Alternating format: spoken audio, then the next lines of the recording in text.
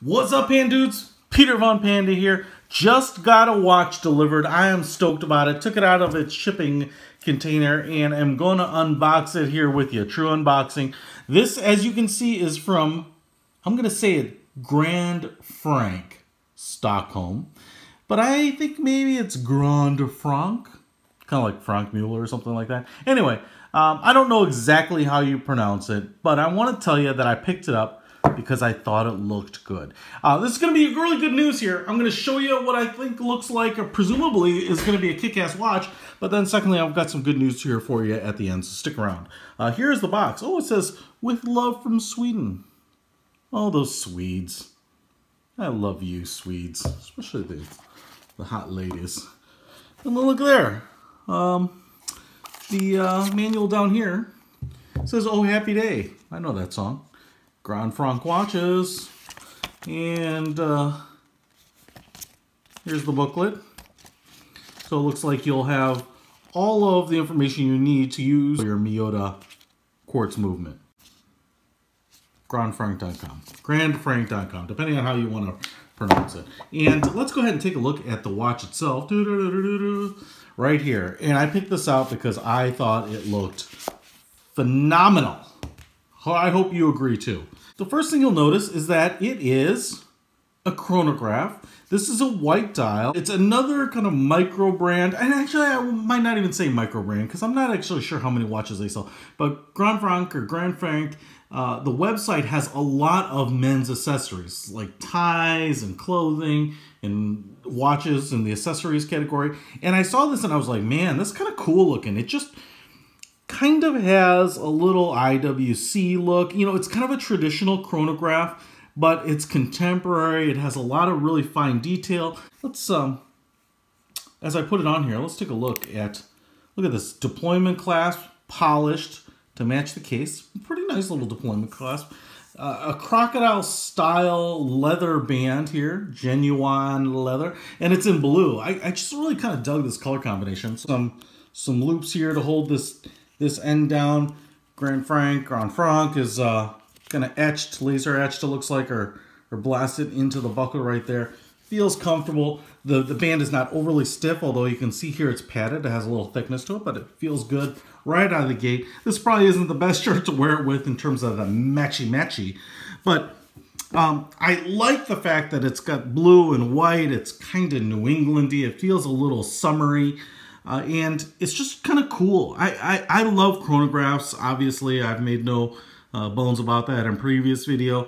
But I love classic good looks, but yet with a little bit of contemporary flair. Now, this isn't a huge watch. Some of you might disagree with that. It's 43 millimeters in diameter, which I think kind of really nestles in that sweet spot of watches. You can see here the crystal is sticking up from the case a little bit here. And it's a curved crystal. I don't know if you can see that there, but curved crystal raised a little bit from the case. The case thickness is 12 millimeters. So again, no problems here. Lots of, yeah, this deployment clasp works nicely.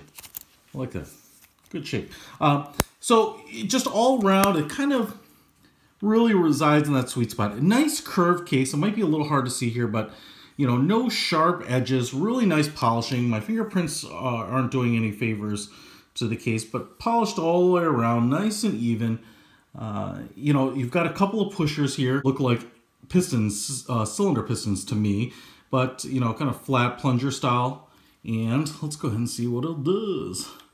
So if I hit that pusher, we've got a ticking here in that lower center subdial. Hit it again, and resets there. The subdials might be a little hard to see here. Let's see if we can focus in for you. Have a little bit of texture, kind of like little tiny vinyl records. Concentric circles, and that's kind of nice. It's really subtle, but the color is exactly the same color. May look like it's not exactly, but they're exactly the same kind of bright white. You know, with just a little bit of matte finish to it. It's not a highly reflective white dial.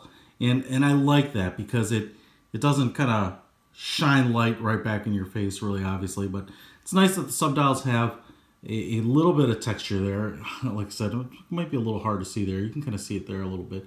The dials are kind of sunk in. As you can see, they definitely sit below that main dial. And then applied silver markers, kind of the theme here is white and silver. Applied silver like arrowhead markers at each of the hours. And then printed, like screen printed black indicators at the minute and even the seconds. And then you've got the 5, 10, 15 printed on the inside of that bezel. Just a lot of detail. I know that I'm kind of bringing the watch right up to here, so you're seeing all this, but what I really like is that when they put a lot of detail in a watch, I don't know, for whatever reason, that just rubs me the right way. I like watches that are easy to read, easy to use, but have a lot of detail because it kind of shows the effort that a company will go into putting into their watch. The Grand Franc, as well as all of the hands and applied markers, are like polished silver. And so that's kind of nice. It ties in nicely, and that is silver, and as you can see, kind of slightly raised, kind of like a applied paint or something like that. Really slender, needle-like hands across everything. Classic good looking, but doesn't look dated. You know, to me, I look at this watch and I'm like, oh, this is a modern watch with classic good looks. There's nothing about this where I'd say, oh, this is my grandfather's watch and handed down to me.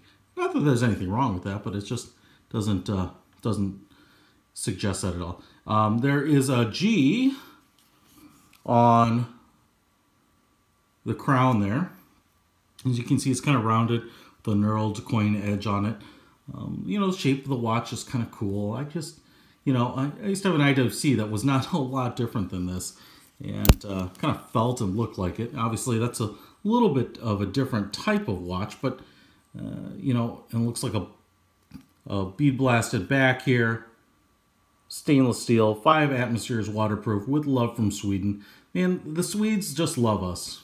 I'm kind of getting Stockholm syndrome with this this company here. So, you know, a lot of traditional elements. The lugs are traditional. The band is traditional. Even the deployment clasp is pretty traditional. Stainless steel hardware across the board. I like the blue and the white. I'm not sure what this is inspiring me of, but one of my ball watches has a blue band, and I just really like it. It kind of adds a little bit of sportiness, a little whimsy, and it kind of says you're youthful and playful, and you're not all stodgy with a black band and a gold case, etc., right? Really, really cool. Comes in this box. This model is called the Montpellier White Chronograph, and that makes a lot of sense since it's a white chronograph. I will also say that they do ship for free. There's good news and bad news. The good news is this watch is not brutally expensive. For a lot of style, I can tell you that it's got a nice weight, but it's not overly heavy. You know, it just feels well constructed. This is not by any means one of the cheap watches that I've been showing you. That's where it gets the bad news. This watch is about $200, just a smidge under $200. So it's not, they're not giving them away. But on the flip side, $175, which I think is the retail price on this watch, is not a lot of money for a decent watch. I know a lot of you have asked about, you know, movement watches or other brands, and they're at the $85 to $100 price point. This watch is remarkably cheap for having a deployment clasp and a leather band, and really as much style and I think as much thought and detail that you get with this. So on one hand, it's not a giveaway price. It's a pretty expensive watch, but compared to the watch world, it's a good deal. Now, here's where I get to the really good news. This watch, I committed when I got it that I was going to give it away. And now I'm totally backing off that because I want it so bad. No, I love this watch. I think I would wear this. I'd be happy to put it in my watch box. But I'm going to stick to it, as I have with other things that I've committed to giving away. This watch is going to be given away to one of you viewers out there. Canada and US only at the moment, just because it gets so bloody expensive for me to try to ship it anywhere. So if you like this watch, and hopefully I think when you get it, you'll like it even more than what you're seeing here, then go ahead, like this video, subscribe to my channel. I've got lots of other stuff coming up. But this watch in particular may be the most expensive giveaway I've given yet.